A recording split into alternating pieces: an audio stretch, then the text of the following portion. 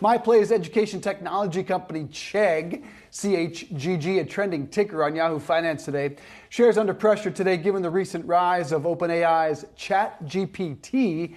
BMO Capital analyst Jeffrey Silber says GPT could present some headwinds to subscriber growth in the current semester, adding the traffic has declined and looks to be worsening since the launch of ChatGPT. He is, however, keeping his market perform rating and $30 price target. Meanwhile, Needham analyst Ryan McDonald also downgrading Chegg to hold from buy, seeing, quote, limited opportunity for acceleration given the slowing growth in domestic subs. Shares off about a quarter over the last 12 months and falling another, as you can see, big time, 16% on this news, Shauna.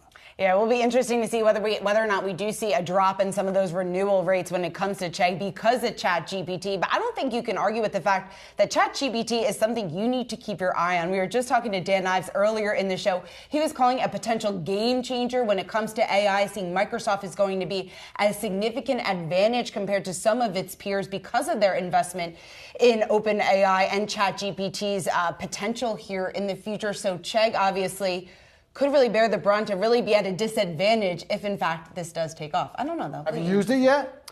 I have here and there. Did you guys see that GPT just got past its medical licensing? So it's a 3-part test that it can actually diagnose some illnesses. So it's coming for all of us, man. Chegg, me, you, doctors. I mean, who's next, right? They need a better acronym. They need to shorten the name of it. By the way, Yahoo Finance had a poll. Would you use an AR platform like GPT for writing content? 60% said yes. I'm actually surprised it wasn't higher than that. You know, well, I don't know. All right, well, lots of questions that need to be answered when it comes to ChatGPT and what that would look like in the coming years.